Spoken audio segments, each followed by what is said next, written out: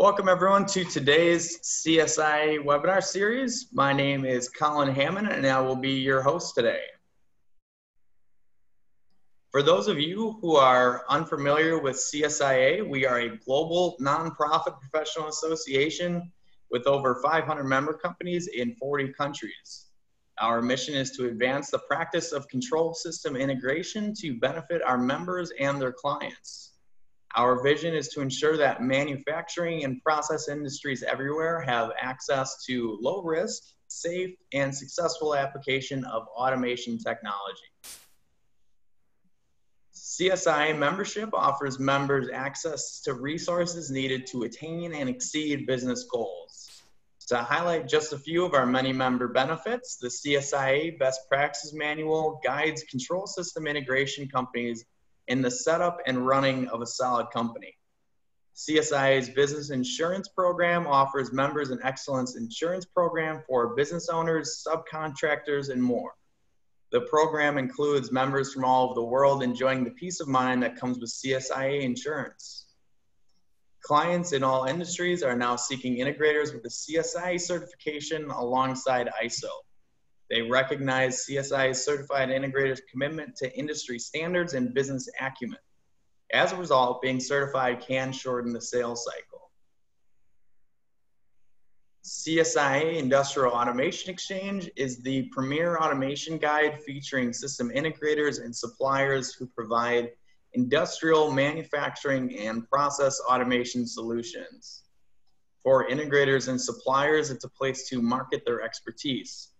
Clients will find white papers, case studies, capabilities, contact information, and engage in conversation directly with CSIA members. Please follow CSIA's online events calendars for all upcoming webinars. That includes partner webinars, business webinars, and our Wednesday webinar series. CSIA's partner webinars are opportunities given to CSIA's industry partners to address hot topics and demonstrate their expertise. You won't want to miss these opportunities to learn from the comfort of your own office or home.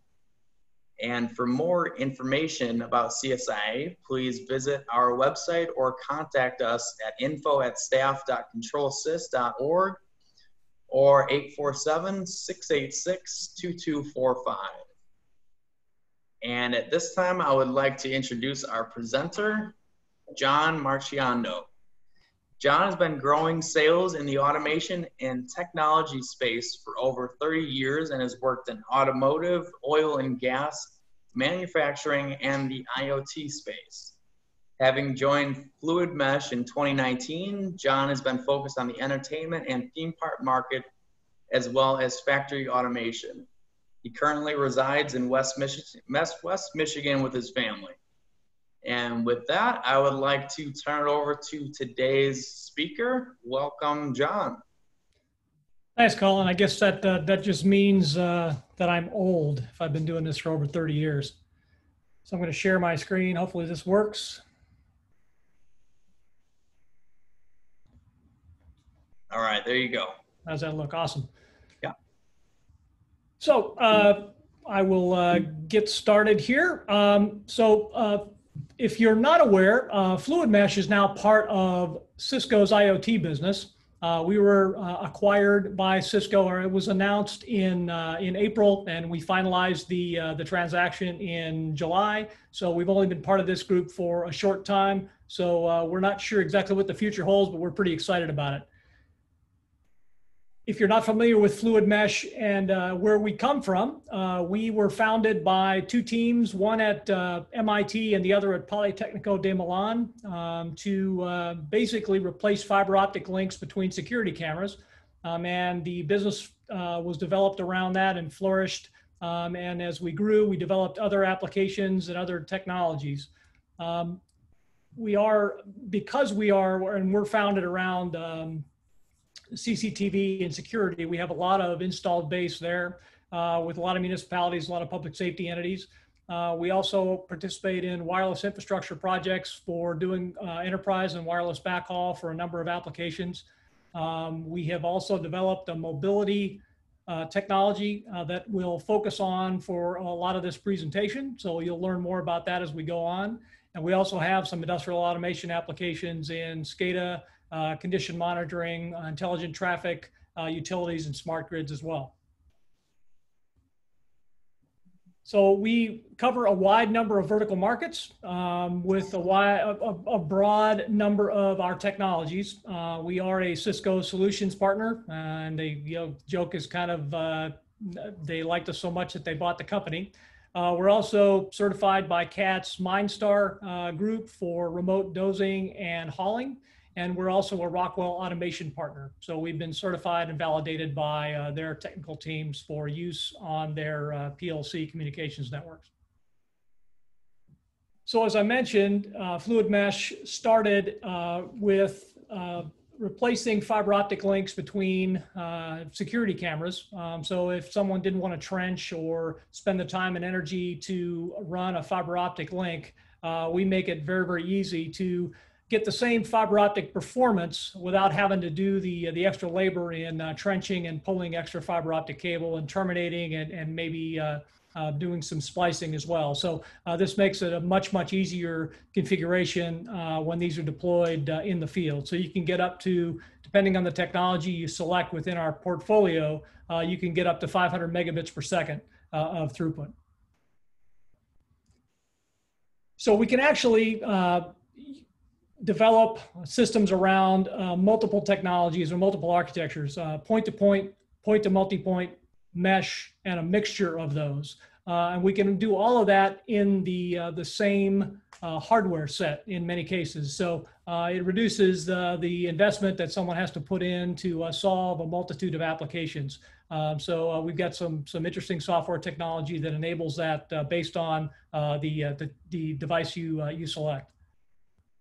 The product portfolio is fairly small. There's lots of derivatives of each individual product, but the main product line is as you see it here. The Ponte, which is a point-to-point link, that's the only application that product solves, and then all the others are able to be configured in fixed or mobility applications, and they have different performance envelopes for different types of applications. The majority of what we're going to focus on today is going to be the FM42 and 4500, which are our mobility-centric products.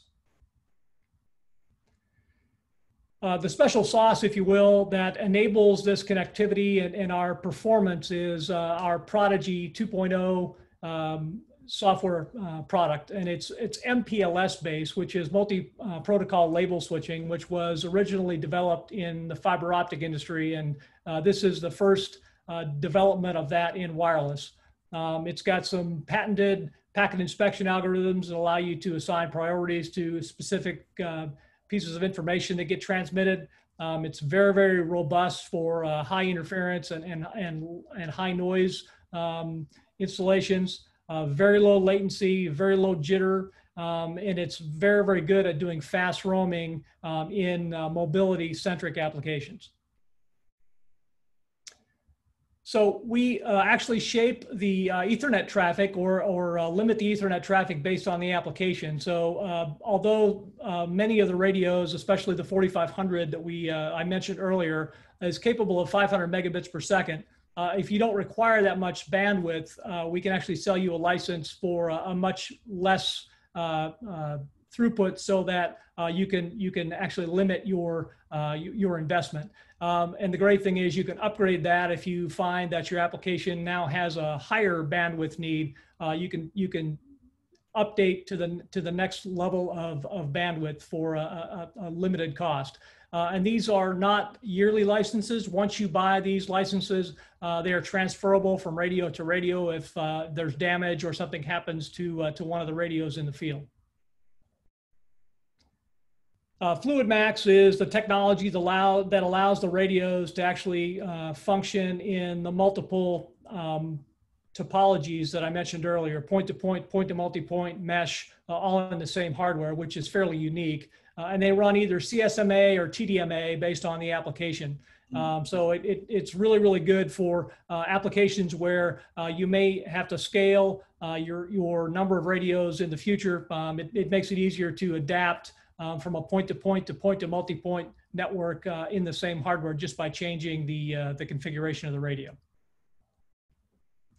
We also support industrial Ethernet, so we can communicate Profi-net and Ethernet IP, and we've also done Profi-Safe and SIP safety over wireless for those low latency applications that might require some very, very tight communications response times back from PLC to PLC in a particular application. Because Prodigy and the MPLS technology is proprietary, we're fairly invisible to other 802.11 devices that you might encounter in the field. So because this is not 802.11, we still have to contend with some of the same frequency space, which is typically the 4.9 to 5.9 spectrum. But we do not interfere with existing Wi-Fi communications. There's also a hardware-based AES encryption that can be enabled in the devices if you're concerned about the information over the air, which is what gets encrypted. There's a FIPS 140-2 certification. We also have 24/7 monitoring with some of the tools and tool set that we provide along with the radios. So let's talk a little bit about mobility, which is really what makes our solution popular and unique in mobility applications. And when I talk about mobility, it's really about devices that are moving, and many of them are moving at high speed. So we have some installations in Europe where we're actually doing bullet train communications between a train and a wayside, so train to ground at 250 miles an hour. So we're actually able to maintain that connectivity as the train goes down the track and hops from access point to access point. So the fluidity technology is based around the Prodigy software, and it enables the fast roaming technology in wireless that I mentioned earlier. It enables extremely fast handoff mechanisms and can provide lossless handoffs, very, very fast acquisition of the next access point, especially at that speed I mentioned earlier, 225 miles an hour. And the mobile unit is actually the device that's intelligent in this architecture. So whereas 802.11 and Wi-Fi, the access point control and the wireless controller actually make that decision. In our technology, the mobile device can actually make that decision on which access point to connect to. And I'll talk a little bit more about that in a few minutes. And there's also no IP reconfiguration during roaming because of the way the MPLS technology works.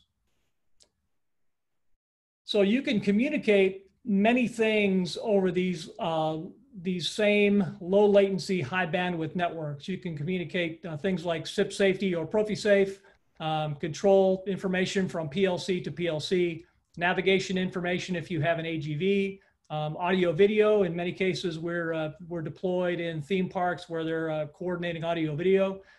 There's also onboard camera streaming that can be maintained and established on this same network, as well as just points of data. So we can do all of that over the same low latency, high bandwidth network. And the latency numbers tend to be less than 10 milliseconds. So they tend to be in the 2 to 3 milliseconds, depending on what you're trying to do, distances, and the signal strength that you can actually encounter with the access point.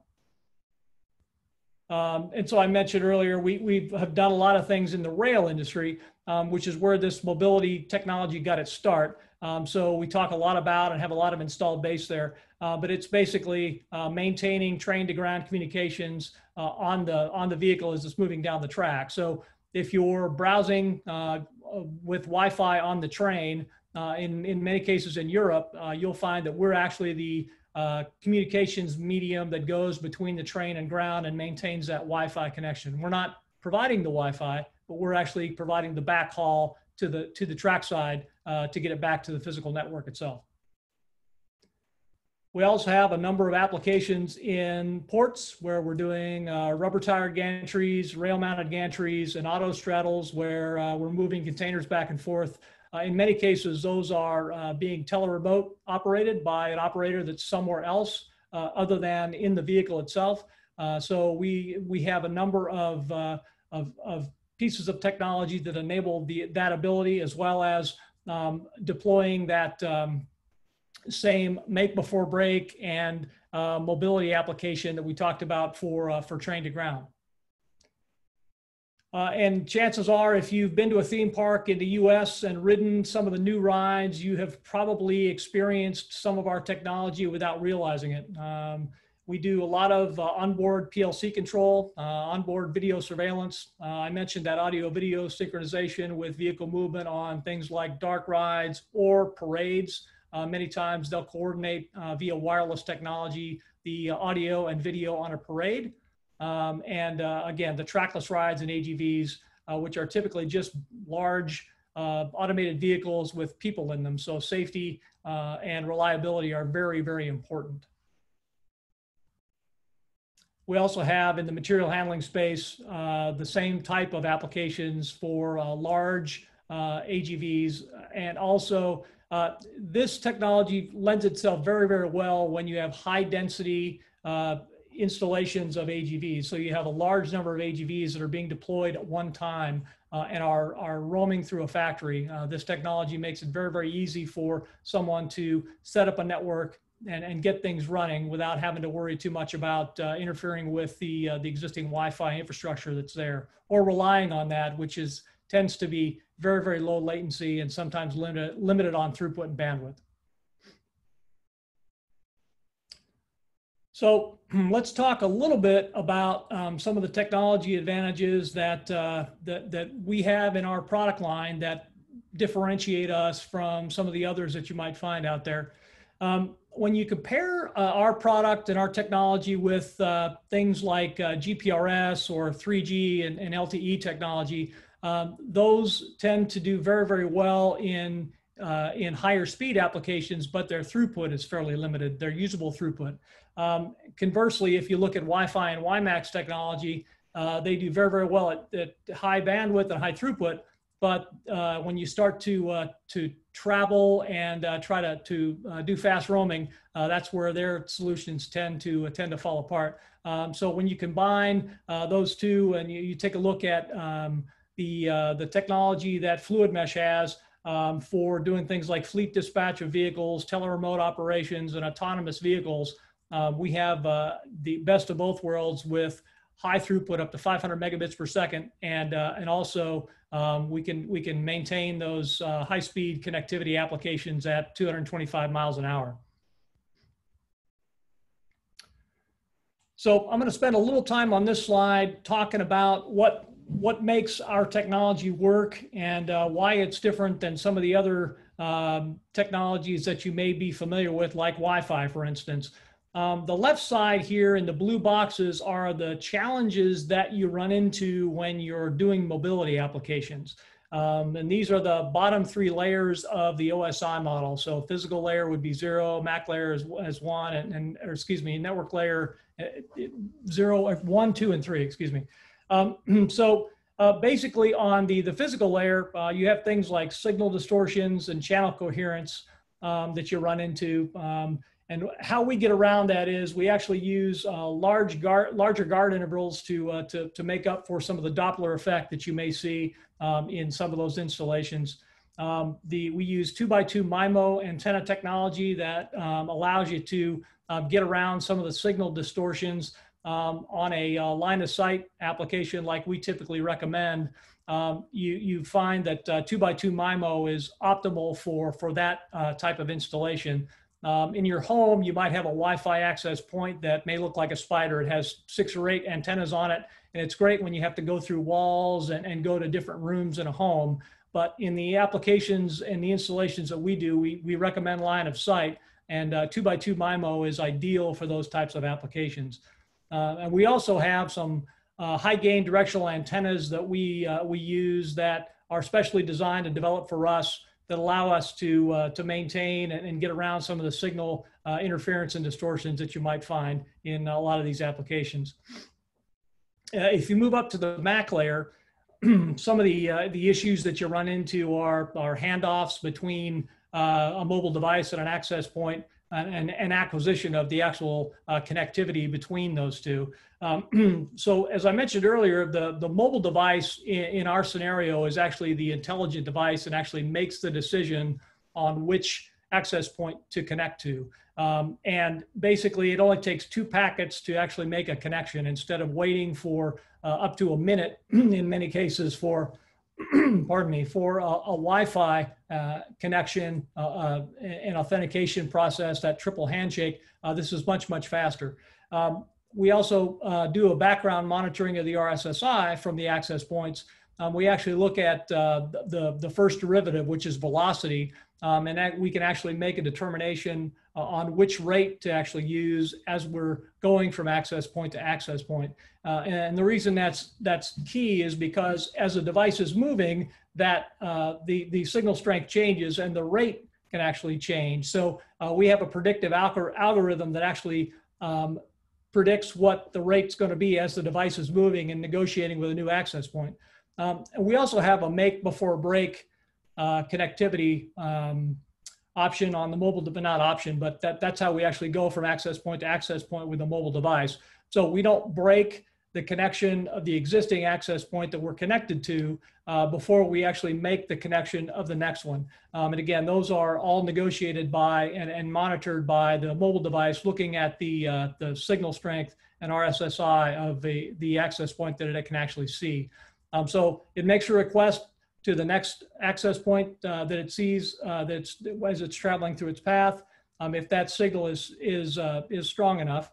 And the access point will say yes or no, you can connect to me. And then if it's a yes, they make the connection and everything is good. If it's no, the mobile device actually takes a look for the second next signal strength access point and actually attempts to connect with that. So it's a very, very forgiving system from that perspective.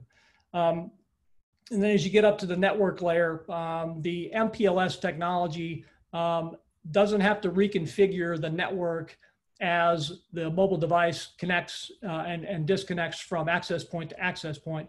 In a normal network, you have a broadcast of ARP messages going back and forth as the routers and other devices update their ARP table or their MAC address table. In this case, because there's only one connection back to the physical network in our topology, it's called a mesh end.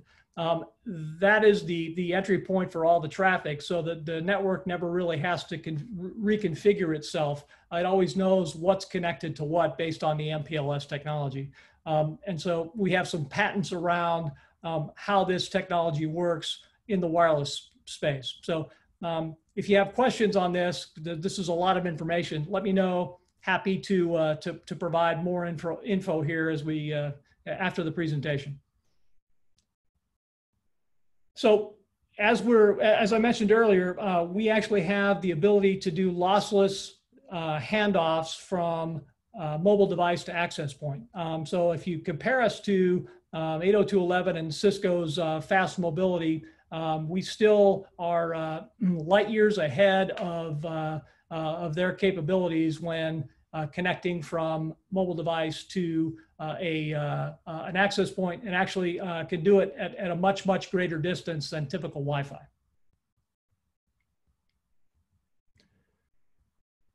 So the typical product that we talk about in this arena for mobility is the FM4500, which tends to be the best product in our product mix because it's got antenna connectors and power connectors that are hardened for high vibration environments, typically transportation. It functions in the 4.9 to 5.9 gigahertz spectrum. And these can be, you can set the radio to a specific channel on a specific frequency and make sure that that you're communicating in a free space. It's all based around that Prodigy MPLS technology. Uses the 2x2 MIMO antenna type. It can actually modulate up to 256 QAM.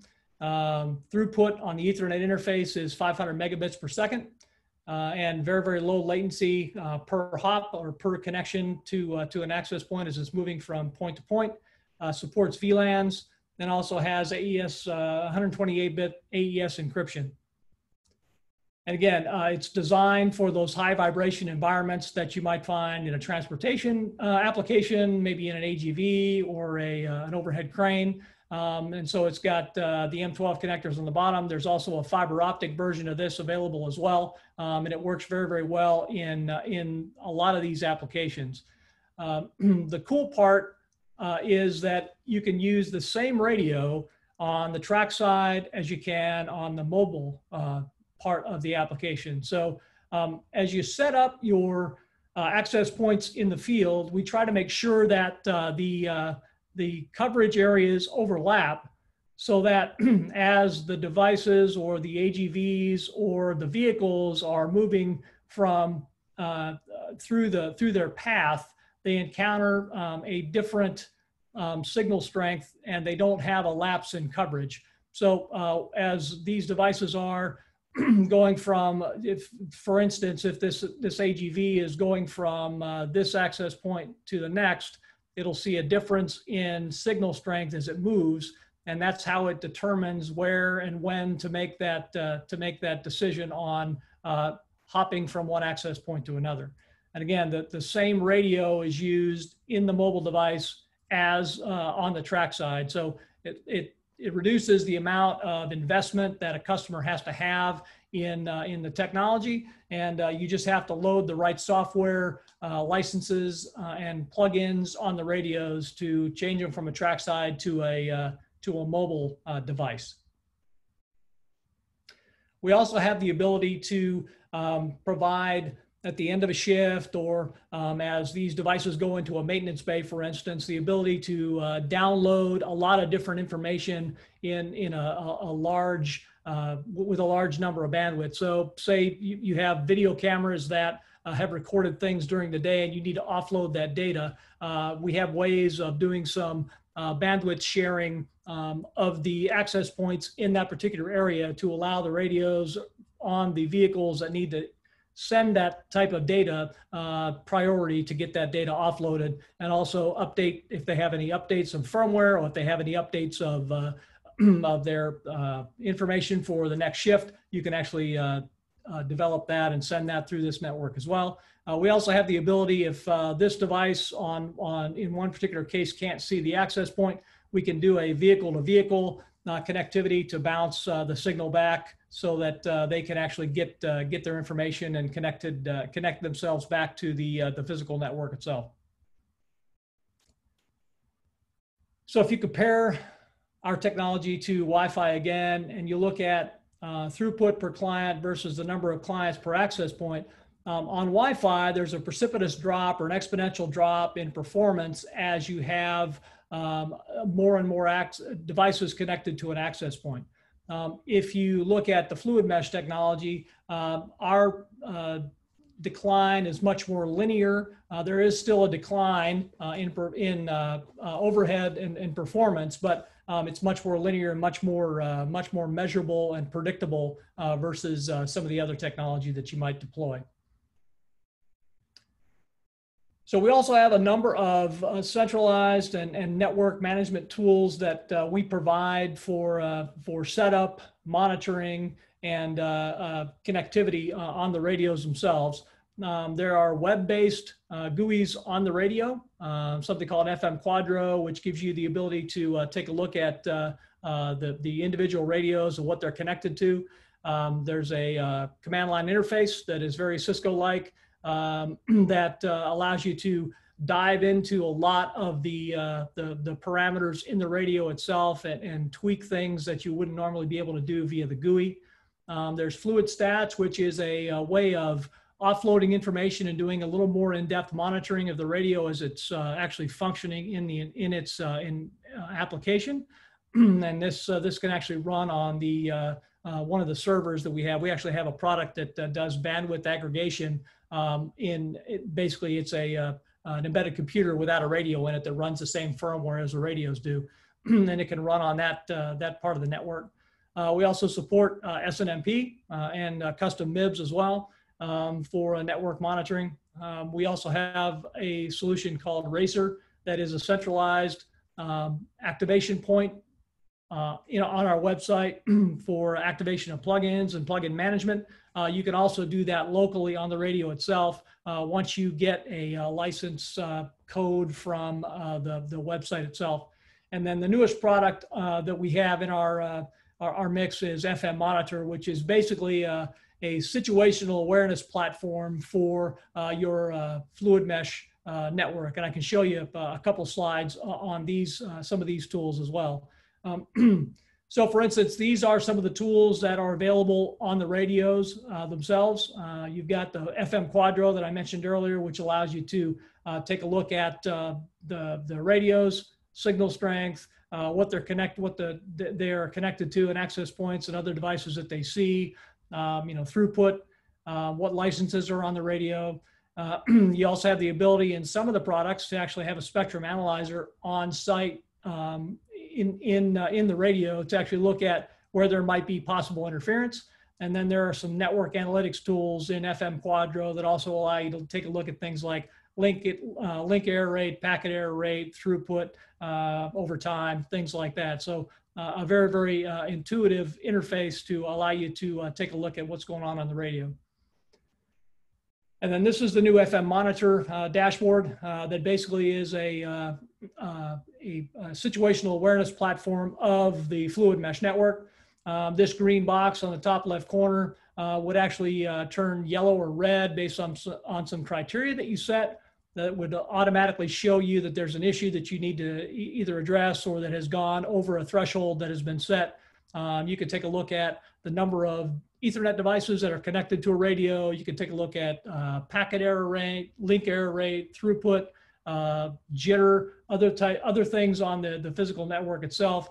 You can group devices together based on where they're installed and where they're applied. So it's very, very intuitive, very, very useful for monitoring your network. Today it runs on premise on a Docker, basically in a server. So you'd set up a virtual machine on site and it would be hosted there. We found when we interviewed a lot of customers about this technology and this product that they didn't want to have their data go to the cloud. They would rather keep it on premise. So we started there. We'll also develop and introduce a cloud-based version of this as well. But right now it's available as an on-premise solution. We also have the Fluid Stats package I mentioned earlier. We also have a number of graphic representations of things that are going on in the radio that we could also provide if FM Monitor is not something that you have or have invested in. So you could take a look at things like throughput. You could take a look at where your handoffs are actually happening in the system from mobile device to the wayside. You could also look at your signal strength versus RS, your throughput. So there's a number of things that you can do given this technology as well. So to kind of wrap things up and give you an overview of why we're different and what the advantages are versus other technologies that you might have seen. This was really designed and developed as an OT technology. So it's not Wi-Fi, it's not for IT, it's really hardened for industrial use, for mission critical applications. It uses MPLS, so it's very, very different from traditional Wi-Fi technology. It's designed from its start for fast and seamless roaming applications. And it also enables you to do high-speed connectivity if that's something that is of interest. It's high throughput, and a lot of that is due to the 2x2 MIMO antenna and radio technology that we use. Very, very low latency, single digits in most cases. It's cyber secure. By design, MPLS is fairly invisible to other technologies, but you can encrypt the traffic and there's radius authentication available so that you can certify and make sure that this is supposed to be part of the physical network. And again, ease of deployment, small form factor. These radios are fairly small in size, low power consumption, set up and maintained for rugged applications. And we also have those centralized management and monitoring tools like Racer and FM Monitor that I mentioned earlier that make it easy to take a look at everything in one place and monitor and set up everything from a cloud-based solution if you so choose. And with that, I ended up a little bit earlier than I expected, but I can certainly open it up for questions if there are any. So, John, I am looking for some right now. Looks like we don't have any yet, but we can definitely take some time to field some if we have any questions come in. Sure. One question I typically get is, is this something I have to apply for an FCC license to use? And it is not. It's a license-free technology. It's it uses the publicly available spectrum. Although if you do go to 4.9 in the U.S., 4.9 is a public safety band, so you have to apply for an FCC license for that. But typically, we've not had too many instances of that. But yeah, it is a license-free technology. All right, so we'll just give it a minute here and see if we get any questions. If not, we'll probably give them some time back today. Sounds good.